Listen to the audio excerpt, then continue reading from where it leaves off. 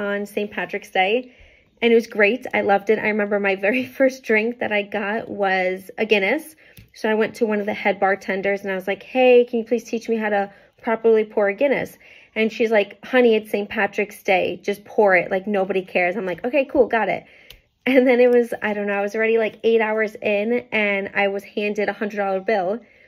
So I was like, hey, what's this for? And they're like, it's for tonight. And I'm like, wait, what? Like 100? Like, am I, because they weren't telling me to leave. So I was like, I'm still going to get tipped out at the end, right? And they're like, no, you're training. I'm like, what are you talking about? I'm training. They're like, today's your first day. You're training. I was like, I understand that today's my first day, but I technically wasn't hired by here. I was just asked to help out for St. Patrick's Day. And like I said earlier, I'm a horrible advocate for myself, but I put my foot down. I was just like, heck no, like this is not happening.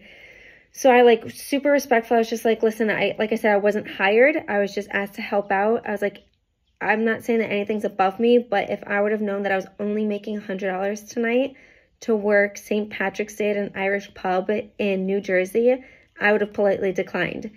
So thankfully I stayed 13 hours later. I did get part of the cash tip outs, but there actually was a error with the POS system. So I didn't get any of the cut from all the credit card tips, but I was just happy that I advocated for myself and got a little bit more than $100.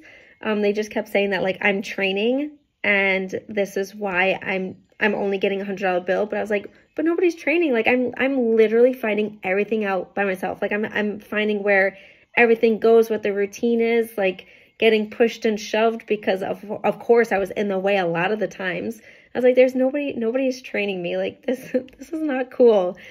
But it was still like, even with that, going home with definitely not nearly as much money as I thought I was going to be going home with, I literally loved every second of it.